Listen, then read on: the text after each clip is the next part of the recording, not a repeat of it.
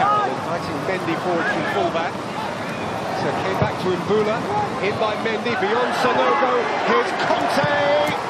He scored! France have halved their deficit via the full-back, and you're bound to acknowledge that they are worthy of that goal. Yeah, they are, and I think it's the tale of the two wingers here. If you look at Tom Ince on one side, he's come back and he's tracked his man. On the other side, you look at Redmond, he's just switched off at the far post here and enables Conte to come in and get the shot, and you can see from Redmond's reaction straight away as well. You know, Ince has gone there to stop the cross. Redmond really needs to be following Conte here, and the ball's ended up in the back of the net.